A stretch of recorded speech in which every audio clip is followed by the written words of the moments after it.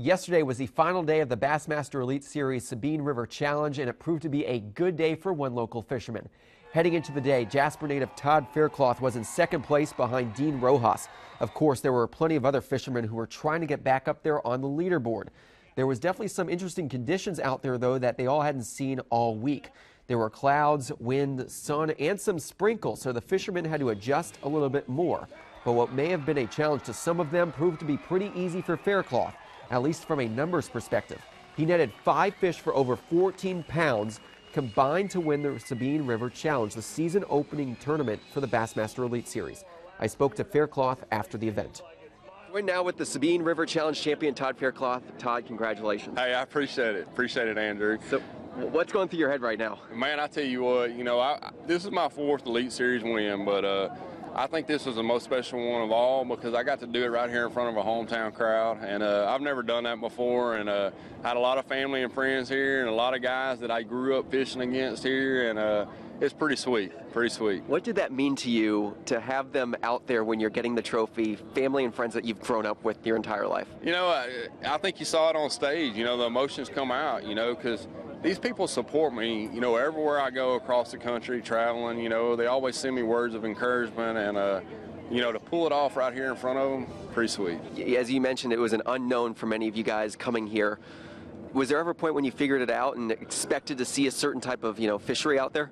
Well, I feel like I won this tournament on the 3rd day of practice when you were in my boat. Good luck charm right there, right?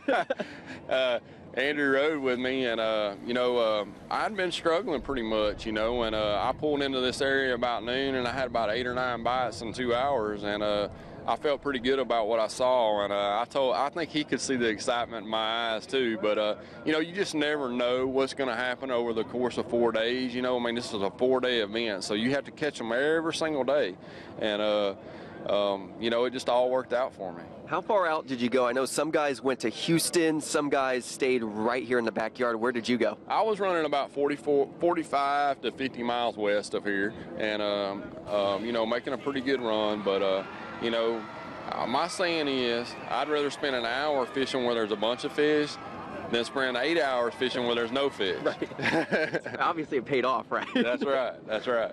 Then, looking ahead, this is a great start to your season. Now you're #1 right now in Angler of the Year. You go to the Bassmasters Classic next year. Could it have started off better off for you at all?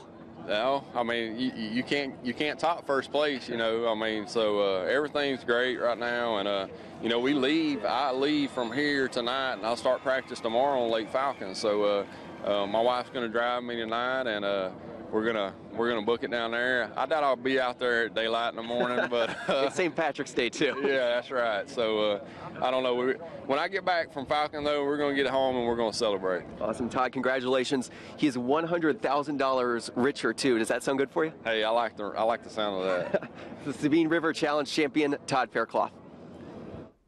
So here is the final leaderboard from the overall event. Todd Faircloth wins with 49 pounds and 6 ounces over the 4-day tournament. Day 3 leader Dean Rojas finishes second with 42 pounds of fish. Terry Scroggins closes out the podium with over 41 pounds of fish. Of course, only 12 fishermen moved on to Sunday's round. The next Bassmaster Elite Series event will take place in Zapata, Texas, in Falcon Lake. That tournament is scheduled to run this upcoming Thursday through next Sunday.